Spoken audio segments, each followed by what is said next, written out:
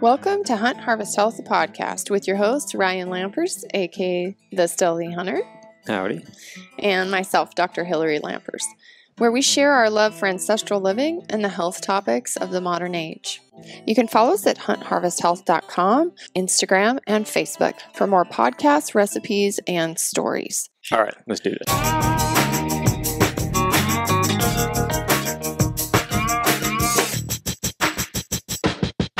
You've probably had the experience like we have here at the StHealthy Gardens. When you want to start your garden, the question is, what should I do? Should I build raised beds? Should I plant right in the ground? How do I even build a greenhouse? Where to start. And this series that we're going to be doing over the next few weeks is going to be all about answering the basic questions around gardening and what we've done over the years to get started and to just slowly, really over the years, grow an incredible garden. And a lot of the things that we feel are the most important about it. One of the big aspects that we use greenhouses. Ryan, we started out with small box greenhouses, and we slowly evolved into a very large 30-foot by 12-foot greenhouse that Ryan built from scratch. Over the last couple of years, since we've been putting this podcast out and sharing our life with others on social media, we've gotten a lot of questions related to greenhouses and how do I start one, and really, what's the easiest way to start if I want to grow vegetables? So we have come up with a great kit that's going to help you do just that with as little work as possible. What you find out when you first start to garden is you have to build a lot of things sometimes. And if you don't have the very mathematical building mind, you men out there probably have it more than us gals, but it's like, how do I build a greenhouse? Well, we thought we would start by helping you build your own small greenhouse on top of your garden boxes and even help you make those garden boxes easier to make. And we're calling it the StHealthy Hot Box. We also have the StHealthy Garden Box Kit. These are two kits that we're now offering on our website to make it so much easier for you to put your boxes together in your garden, as well as build a great greenhouse that can set right on top of that box without as much effort. Included in the StHealthy Garden Kit box are 4 brackets.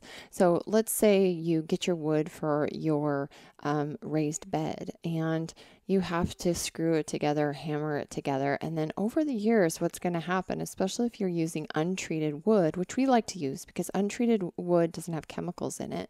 We don't want that in our soil or in our food. So over time, those boxes will break down and you're probably going to have to rebuild pieces of them. So by getting the garden brackets that go in the corners, you can take your wood, put a bracket right in the corner, screw it in, and that metal piece is going to hold your box together for years and years and years.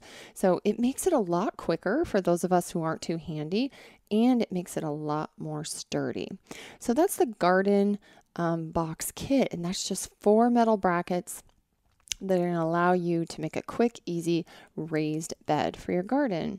If you want to add a greenhouse or something that can go on top of your goods so that you can get more heat, you can maybe keep as much rain out. We live in the Pacific Northwest. We get tons of rain, so sometimes these things help us to get our seeds to germinate without getting flooded. We've created the StHealthy Hot Box Kit.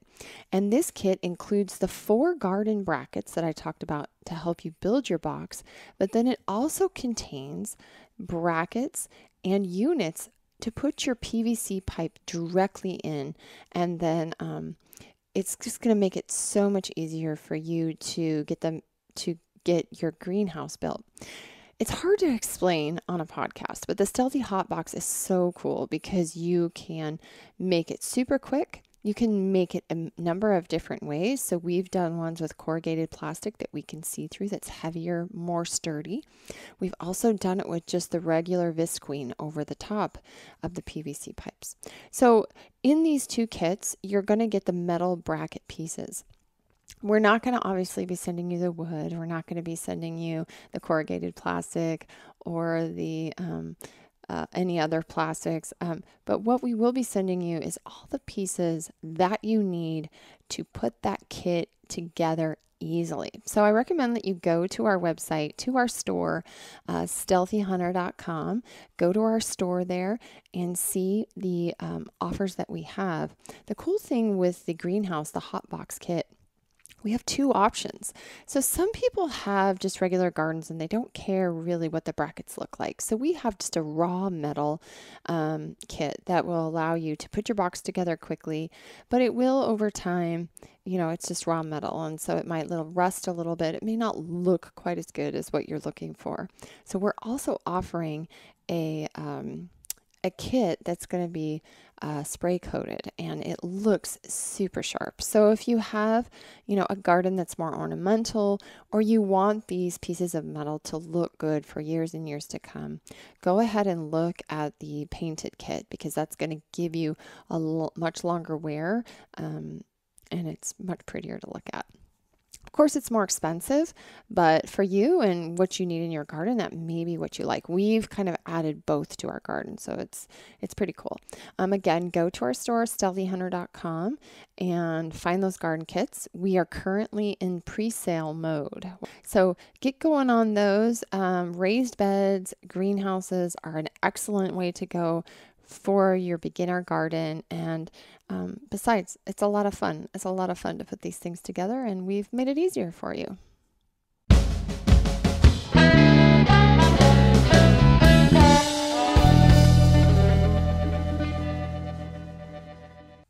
Okay, we are back here at the Hunt Harvest Health podcast. Today we are going to start a series of podcasts that we have been meaning to put out for a while, but just haven't quite gathered all our thoughts together on doing it, but we're going to do it. It's going to be, I don't know, right now we're thinking a 4-part, maybe 6-part series on different aspects of getting ready for gardening season and doing gardening basically. We probably get, besides Ryan getting a lot of gear questions and food questions, we get so many questions on gardening. Mm-hmm.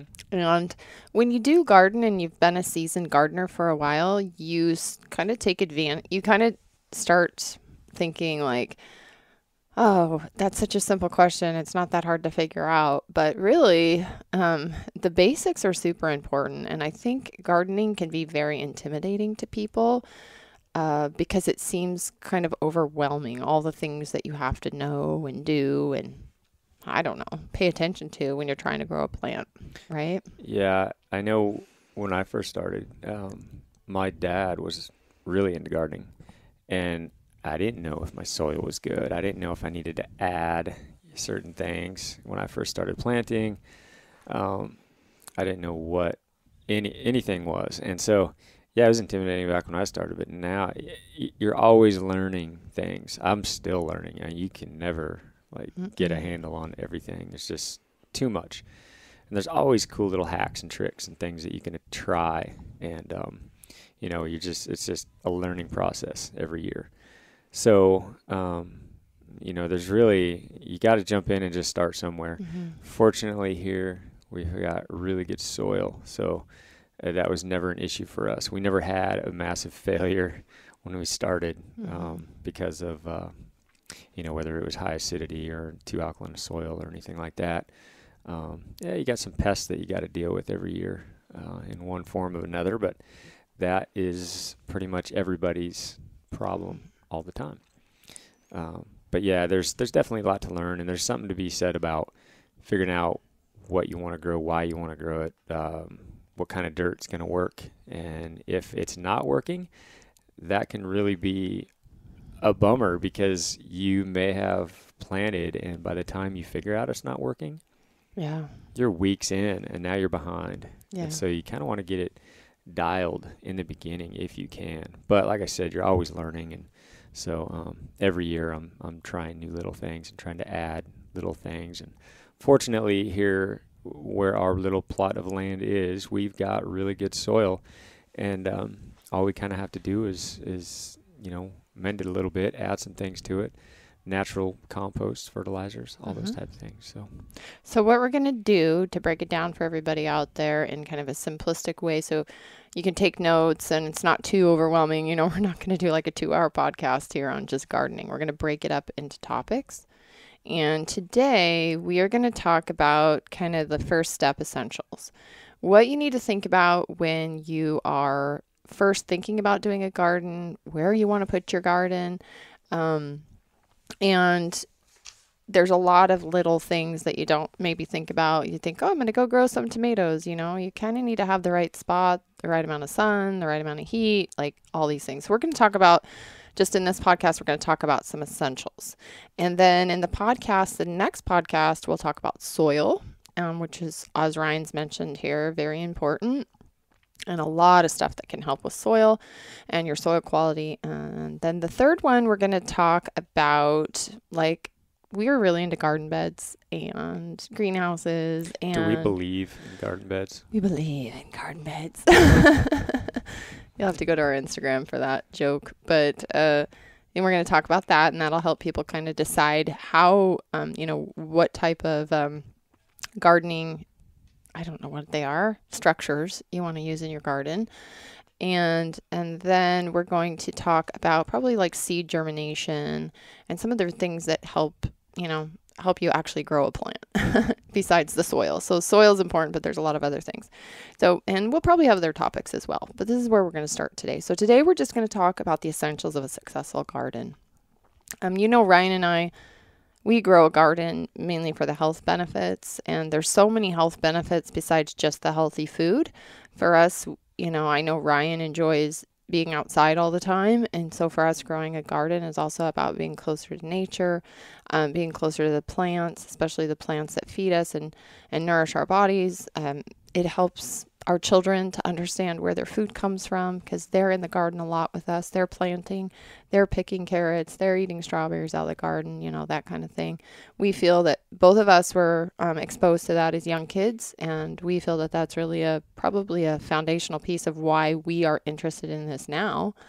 And so I think it's important to, before you actually start a garden, is to understand your why, because like Ryan said, it's a lot of hard work, and you can get discouraged and then not want to do it. And maybe you only get, one strawberry out of all your strawberries, and you're wondering what happened, or the slugs got them before you did. Well, strawberries are easy. It's your tomatoes and peppers you want to worry about. Yeah. And so I think that I just always like, okay, what's your why, and why do you want to grow a garden? And, if you listen to this, you probably just want to be a healthier person and have less hands on your food, right? So you grew it, you put it in the kitchen, you cook it, that's it. I heard another big recall the other day on, I don't know, spinach. You said romaine. Was it romaine? Yeah, that was it. A bunch of people getting sick. Yeah. We've not had a recall out of my garden yet so far. I can't remember us ever getting sick out of eating some out of the garden. No, we don't. So these are kind of, just a few of our whys, but gardening is just really good for you. And I mean, heck, all that stuff's in the grocery store and you can go buy it and it's a whole lot easier. But this way, I think, is way more rewarding. So yes, like to start there. So what are we going to talk about? Like where? Let's talk about first zones. Why don't you explain zones to people? Because that's important. Oh, man. So zones. How do you explain zones? I know what zone I am in. Here, we're in zone 8. Mm-hmm. So zones kind of, oh, man. What I know about zone 8 is they've got, like if you punch it in on your computer, you can kind of look at dates. Put your zip code in. When the last, generally when that last freeze is, ours typically in zone 8, I think it's May 1st. They determine tomorrow. It's about the last freeze of the year, so you're pretty safe planting from that point forward. And then the first freeze of the year, I think we're generally end of October, so you kind of want to have your stuff pulled out prior to it freezing, especially like the peppers and the tomatoes and all that. But I'd recommend anybody get online and just look at where you live, punch in your zip, find out where your zone is. You can kind of look at, what kind of weather, what kind of heat. Most people already know this, especially if you've lived in an area long enough. You kind of know when the last freeze is typically. And I do cheat a little bit on when they say to plant. I try to go early, and I hope for the best. I hope I get lucky and don't have a freeze. And you can do a lot of starts indoors using heat pads, artificial lighting, that kind of thing, and get a real good jump to your season there. But also, I do put some stuff in the beds and hope to get some sunny days in April to germinate everything, get it a little bit early of a start. And some years it works out well, and some years it doesn't. One thing I've found, though, we get a lot of rain, like a ton of rain. So this year's been really, really wet. And if you don't have it covered and you're planting, hoping for your seeds to germinate, they're just going to drown out like a rat. And your seeds are going to mold. They're going to not germinate for you. And I think a lot of, if you didn't know anything about garden, you wouldn't think about that. You would think, oh, water's good for seeds, right? And it's not freezing out anymore. I'll go plant my seeds where we live. It's like, but when it's just water and a lot of it, and it's just sitting in water, that's a bad and we thing. don't have any sun, and then it's just sitting there, and so then you realize, oh, seeds don't do well in too much water either. So, the best thing to do is to start it indoors if you have the space. We don't have a lot of space. I utilize a little bit of space in my garage. Running heat pads to kind of keep that soil warm, and some artificial lights. That is kind of what I use for like the peppers and the tomatoes and any starts that you want to use. You don't heat your greenhouse, that's why. Yeah, I don't. That's a big energy suck when you heat your greenhouse. If you had like a greenhouse with like a wood stove in it or something in a colder climate, you could do that. You could plant in your greenhouse. A lot of people do. I see it on Instagram. They're sowing their seeds in their greenhouse. Yep. But they live in Arizona, or they have heat going in their greenhouse. Well, yeah. I mean, you can plug in and just, use electricity and run heaters, or, propane stove, something like that. Wood stove, man, I got too many things to man my greenhouse all day long and keep that thing going and keep it warm. But maybe if I didn't work and you worked, I could just stay home. Wait, I do work. And keep my greenhouse warm. You need to work more, so I don't have to work. And then I can just... Oh my gosh, I feel like if I work anymore, I'm never... You people will never be getting a podcast ever again. I will need to just have Ryan wear a GoPro through his day. Well, I would prefer to stay home and man my greenhouse. And I would too. Just plant year round. That would be great. I would too. I think it's fun to be out there figuring all that stuff out, Okay, so we talked about zones, and obviously zones are like, I'm not an expert on zones because I've lived in this zone my whole life. Yeah. I just kind of know this area, when to start. But let's take, for example, like I grew up in Montana, right? Montana is a zone, well, it kind of there's all over the map, but it's a zone 2 through a zone 4B. And that means you may, your last frost could easily be probably June or something. So you got a really short growing season. And this is where we're talking about having structures to maybe help keep the heat in. So this may be where you need to start everything in a greenhouse, right? Because you're worried about frost. You may need to be heating, that kind of stuff. Obviously, you live somewhere like Hawaii. Boy, you're going to have growing all year round. Yeah. And you can grow all the yummy good stuff. It's a paradise over there I know. Puerto Rico too. Puerto Rico, any of those Caribbean islands, anything like that, you can really grow all year round. Okay, so make sure you know your zone so you understand and you just don't do a lot of work for nothing. Yeah, basically. Yeah. It is a lot of work for nothing when you plant everything and then nothing comes up. Nothing happens. It's a big time suck there. So yeah, big time suck. Okay, so our next topic, how about finding your space? Finding your space. Yeah, we've had the same garden space for years, and it's expanded. Though it started smaller, it's expanded and obviously grown over 20 years, but it's been pretty consistent for us. I think for me, you can't have too much space. I know. Because, you think a little 4x8 garden box, that's good. You can get a lot of food out of that. You can get a lot of greens out of that. Mm-hmm. But there's all these other things that you want to grow too. So you add another one, you add another one, you add another one. So obviously if you can find a little corner of your yard or whatever you have to know that you're going to want to get bigger. Hot houses are the same way because they're I started out with these tiny little hot houses that I would just be, they're portable like tractor styles. And then I went to the giant one. And now it's 30 feet long and I still want more space. I wish I had two of them. So, yeah, always try to find a corner where you can keep expanding it. I would Yeah. highly recommend it. But there's a lot of people who aren't as fortunate as us. They don't have we don't have that much acreage. I think people assume we have like No, we're acres tiny. and acres of land. We have a half acre. So you can do and literally not even half of our half acre is gardened. We could have a half acre of garden like some people I see on Instagram. Like that would be your job. You couldn't have a job. We are But just one family. We I can't know. eat that much And this food. is like the homesteader movement. So this is what people are doing when they homestead. Obviously, we probably couldn't raise cattle here, but a lot of people are quitting their jobs and they are basically growing a small farm in their backyard and they're selling their produce for money. That guy Charles Dowding, he's a great guy to watch on YouTube. He's in England, but he has a half acre garden or a quarter garden. His whole yard, he gardened with the lasagna style gardening, no dig, and they sell all their produce and that's how they live. Yep. And it's amazing. His videos are great. So, you can do it with a small thing, but picking your space is really important because maybe you don't have that much space. Maybe you don't really have a big backyard. Maybe you have to Well, do it in your front yard. everybody's going to kind of know like or a where, deck. how much space. I think maybe not the where, because the where, one thing you got to think of, especially if you have any trees in your yard, obviously you want full sun. You want an area that's got at least 6, 8, hours of sun a day. That's pretty important. Obviously you don't like when you plan out your garden, and every year I kind of think about different plants that I'm planting.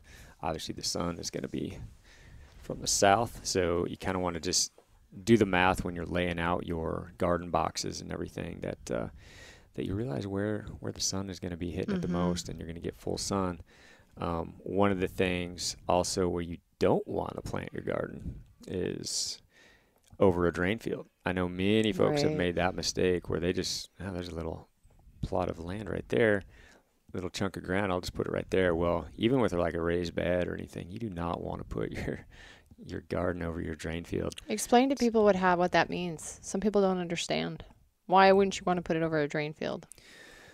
Well, it's a toxic hazard for one thing. So what's happening with the drain field? The gases coming up out of the ground and going into your Well, soil. some people and into don't your understand food. that. They don't know. So they buy a house, they've got a little drain field, they don't even understand what that means. It's got grass over it, so why would you think anything different?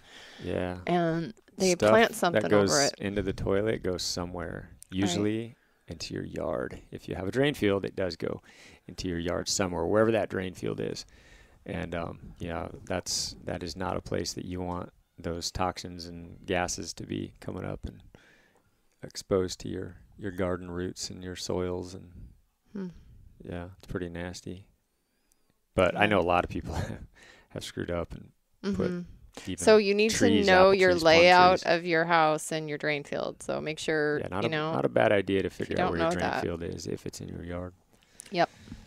And also with the sun, so because we live in the Pacific Northwest, getting to 6 to 8 hours of sun in the good part of summer is good, but starting out this time of year, like tomorrow's May 1st, it's raining outside and it's darker during the day still, even though our days are getting longer now, we're getting more hours of light. We don't necessarily always get a ton of sun this time of year. And so this is where for us, we like to use the structures like the hot boxes, the cover ups to keep the rain off of those seeds so they can germinate, and also to keep some heat in when we don't have a ton of like direct sunlight. And also think about like trees and fences and yeah, and they can be an advantage too. Like I've got mine up against a fence, so I really get full sun all morning, all day, and then in the evening, in the afternoon, I get some shade, which is great for certain crops. So not a bad idea, just knowing that. Research what you're planting, realize how much sun you can kind of dial in each thing and figure out how much sun is best for that crop that you're planting. Some crops you don't want full sun all day long. That can be a hindrance. So, right. but then there's some that you do. Yeah, so I think it's like to test where the best sun would come from is like you face south, whatever your south is. You face south and then you put your arms east to west. And that's going to be the direction that you're going to get the most sun over you in the summertime, right? So let's say like if you have huge trees on the south facing side, you're going to have, and you don't get a bunch of sun during the day, that's going to be a big problem for growing a garden, right? Especially some foods that need that sun. So that might be a big problem, right? Yeah. If you have a big fence or a huge tree that's in the way the whole time, something to think about there. But most people have some area of their property where they have good sun. Yeah. Hopefully it's not on your drain field. Yeah. That'd be a bummer. Yeah. And then what about slope? I guess you might want to consider the slope of your yard. Um, The slope of your yard. I mean, I guess some people have Um, hills and they don't have like totally flat gardens. There's tends to be a little bit of slope. And if your slope's facing north facing, right, you're not getting as much south facing sun again. Sure. Yeah, I can't really speak to that. I've never had a big slope. Hmm. So obviously, yeah, you don't want to plant on the side of the slope where you're not getting full sun. Well, if you live But in Arizona, that'd be opposite. You would probably want a north facing slope if you yeah, had it because, and from what I understand right now, like May 1st, they're starting to harvest their gardens right now, right? Because the heat is already coming and it's going to be pretty bad in a month or so. So they've already yeah, we grown get their garden in the winter. They're harvesting right we get some now. photos of some pretty fantastic crops coming in Yeah, from now. I mean, the last month, and I'm jealous because we barely are getting ours in the ground, and I know. they're reaping the whole rewards of their summer. Yeah, So so then maybe if you had a north facing slope, you lived in heat like that, that would be a benefit to you. You would want that. You wouldn't be getting that south facing blazing sun all day long on your greens and stuff yeah, because you're getting plenty of heat. Heat is the other thing, right? It's sun and heat. So, sun is good, but in Arizona, direct sun is yeah, pretty intense. and also pay attention to like when you're thinking about your garden, kind of figure that out in the springtime Hmm. as to where the sun is coming up and going and all that. It's going to be a little more telling than when you pay attention to that in the winter. So Uh, Okay, what about water? We don't have a problem with water. We have too much water where we yeah, live. where can we put some of our water? Because Hey, we how got you way too much of Arizonans? it. You want some water? Yeah, where we live, our property is a low-lying property, and we definitely in the middle of winter, we have a lot of water. We have a sump under our house as well, so our back 40 is full of water. But then it grows great vegetables like corn and stuff in the summer because it's, been very Yeah, hydrated. raspberries grow Raspberries, really yeah. really well. Yeah, obviously, if you're thinking about the area that you want to plant, think about the water source because you don't want to be having Yeah. to carry buckets of Yeah. water from if you're using city water or a hose from a spigot on your property. You don't want to have to carry it too far. So you obviously want a good source to be able to water daily. Yep. On our property, ours comes from our house, so we have a hosing system. Hmm. We've never set up an irrigation system. I guess you could, a slow drip thing. We've just never Yeah, done there's it. advantages to seed Yeah. poses and whatnot. I've just never been a fan. I've never used them that much. I Hmm. prefer to kind of go out there in the mornings or in the evenings more so, and give it just a full water and just hang out there Hmm. and water it myself. So Yeah, so always thinking about, what's your water source, where you're getting your water from. Gardens do need water. That's a big piece of it, just like they need sun. Um, and if you do live in a drought resistant area, you might want to think when you're planning about what you're going to plant, maybe more drought resistant plants and absolutely, foods, yeah, there might be some things. I mean, there's some things in our zone we just can't grow. They just don't grow here, right? So there may be some things in your zone you want to check. It sounds great to grow like us. I'd love to grow an avocado tree. That ain't going to happen here, just not enough hot sun and heat kind of thing. So, again, that's probably getting back to more like, what are you going to grow? What are you going to eat? Like, yeah. I mean, We could go over every single individual plant, but I would just recommend anybody just do some research and figure out the foods that you want to grow, the Yep. foods that you enjoy the most, you might get the most benefit from, and just do some research and figure out the ideal conditions, the soil conditions and the sun conditions, and if they're a better hot weather or cool weather plant. Every single thing you can kind of dial in and just take some research, but it is kind of fun, and make notes. Put it in a tablet, and year to year, you'll just get better at amending your soil and amending, just changing where you plant a certain crop versus I've got boxes that you can try to change out your crops every year. You don't plant in the same spot twice. If you're planting spinach, for example, you wouldn't want to plant spinach in that same spot. But I've got areas in my garden where my spinach is great. It's nice and cool with the shade of the fence. Where it would not do very well on the eastern side of my garden. It's just too much sun. They bolt just too much heat. So each crop kind of has its little sweet spot, and no, it's kind of fun just figuring those things out, and it just takes time and years of practice. Yeah, it does for sure. Okay, drainage is obviously important. Like we talked about, we have a lot of water, so you need soil that drains really well. And we'll probably talk more about that when we talk about soil in the next podcast. Yeah. Talk about drainage. That'll be a good thing. But closeness to the house, I guess if you have a small piece of property, it's close to the house. And for us, it's not super close to the house, but it's like close to the house. Yeah.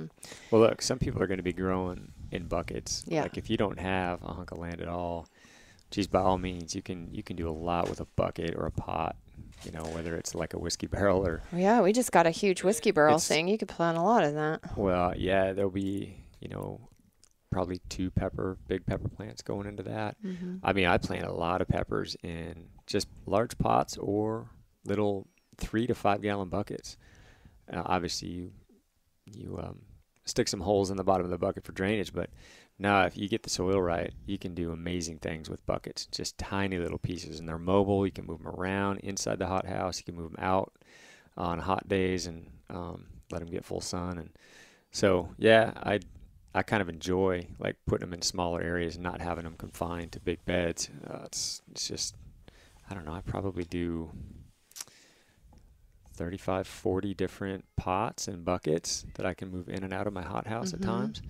And that's worked really well. And if you got a really good, composted soil and a good fertilizer, you're not really losing anything. So.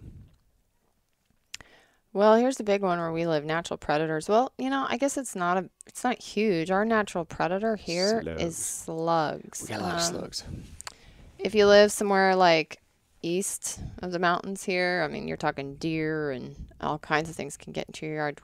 Our yard is fenced, so we don't have deer coming into our yard. We don't have like rabbits ever or anything like that. It's mainly slugs. They get in and they will destroy an entire new planting of, you just planted something out of the seedlings, you took them out, you planted them, you come out the next day, they're all eaten. You're like, what? Yeah, so you can make this fun too. Yeah, going out slugs. with your daughter or your kid and attacking slugs every night as the sun is going down and they're coming out, especially on those wet nights.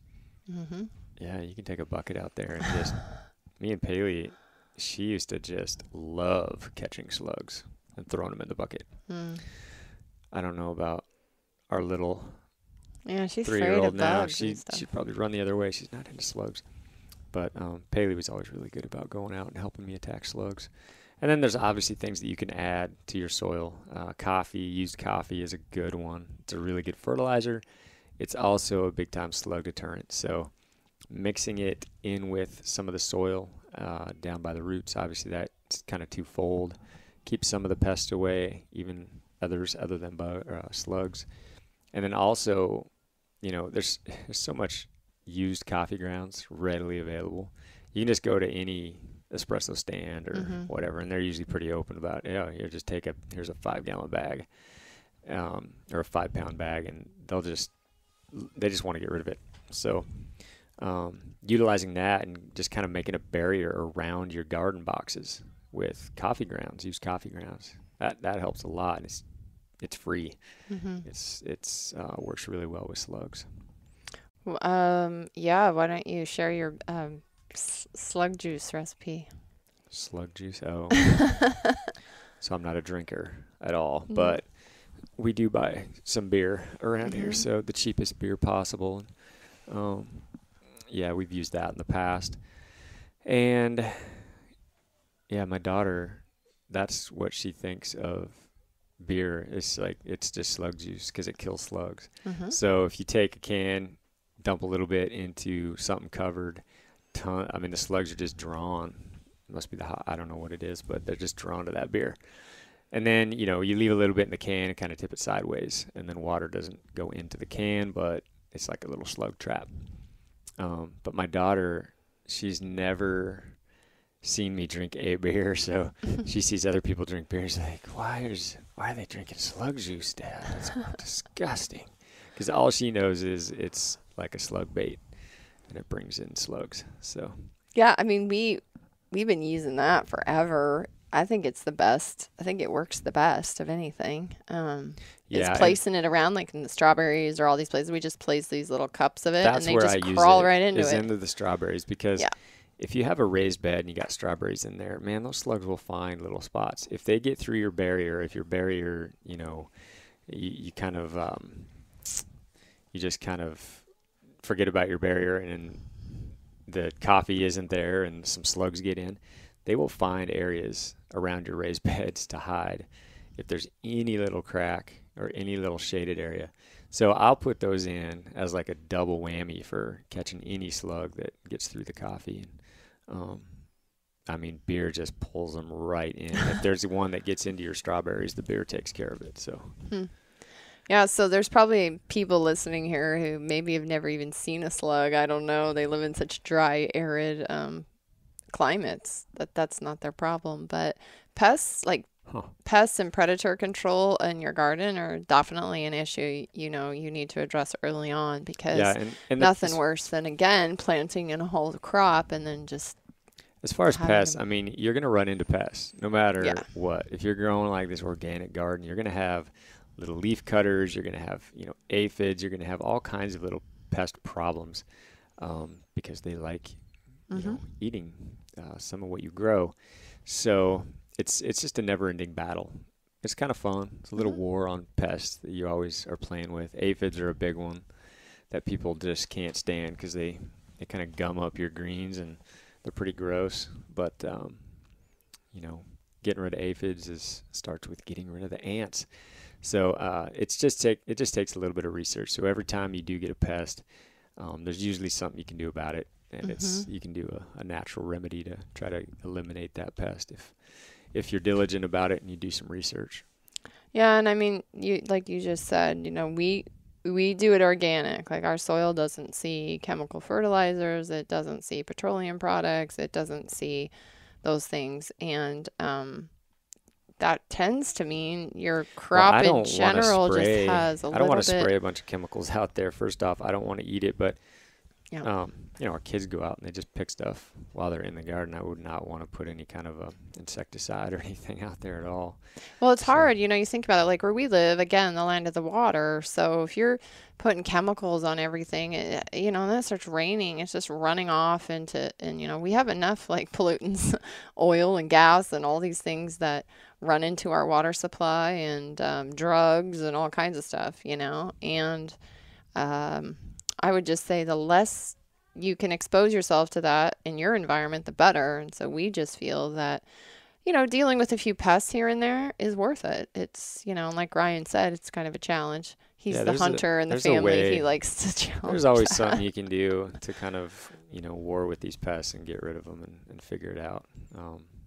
And some of them aren't that big of a deal. Like they eat a few holes in your greens. It's not the end of the world, the greens are still fine. Yeah, slugs will, do a damage where we live pretty bad and it'll frustrate you. But, once you know what they like and coffee barrier Yep. and beer. And we've tried the copper. Copper doesn't really work. You just need several inches width of copper to keep the slugs from going over it. But Yeah, you can do that. But that's a lot because there's so many darn garden beds. It'd be a lot of. yeah. Yeah. So, okay, then I think maybe the last thing as far as like the basics of starting your garden would be, knowing regulations where you live. We do not live in an HOA neighborhood. We do not have regulations. But, obviously if you're going to be digging in certain areas It's funny you again. say that. My sister, I talked to her the other day, and she does live in one of those. Yeah. She told me they will not allow her to have a greenhouse. Right, in because her it's an neighborhood. eyesore. What in the world? Yeah. Hmm. So this is I why would we just don't think live in a that neighborhood. that neighborhood would be better off. It's like I think that would make it look better. I've never really understood this whole idea that, and I'm sorry for all of you who live in an HOA and probably a beautiful house with like a beautifully manicured lawn that I don't have. And I drive by and I'm jealous and I say, why don't I have a house like that? And Ryan says, well, you'd have to live in an HOA. It's just, I've just never understood this whole idea of grass. If you cannot have a chicken or a rooster or a hothouse, a rooster, what in the world? I could see why you wouldn't want a rooster in the neighborhood. But yeah, like what is the point of grass? That's my question. Grass is a huge resource. So it'd be one thing if you were like cutting your grass and like, I don't know, there's lots of things people might do with grass, but to me, it just seems like the whole idea of that you can't put a greenhouse on your property, and yet you have to have your lawn perfectly manicured and green and fertilized and perfect so that when people drive by, they're not offended by it. And it's like, what if they made everybody create gardens in their front yard, raised beds with vegetables and all this stuff. Well, I don't think anybody should make anybody do anything. Well, they wouldn't make them, but what if they allowed it? That'd be better. Is a better word. Allowed people to do that. And a hothouse makes any place look better. Yeah, versus just some boring old grass you got to mow every other week. I just feel like it's a ton of wasted resources. And another thing too is a lot of those places that they are using chemicals on the lawns and they're using it around. So I don't know if you'd really want to be growing your garden in there per se, but you could put raised beds there. You could put some soil in there and have flowers and it just seems like a big resource waste. And that's too bad, So if you do have regulations and you can't put garden beds in or you can't put a greenhouse in, well, then you're probably, going to have a difficult time. I would sneak some buckets onto my back deck wherever I could get some sun. Yeah. So, obviously knowing your regulations is going to be important. But anything else for the basics of getting started? No, I think that kind of covers it. That's very basic. Yeah. It's like Gardening 101. So the next podcast, we are going to talk about soil, which is actually one of the most important things that you can do to grow plants. We better get that out soon because people are starting to garden. And you want your soil, if you're going to get it tested and all that, we need to talk about it. Well, you just need to have less hobbies. Oh, and not a job, like you said. And you could just podcast all day about gardening. Okay. And spring bear. Oh, we got spring bear coming up too. Which is why we need to get these gardening podcasts done. All right. Okay, everybody, have a great day. Go out there and start a garden.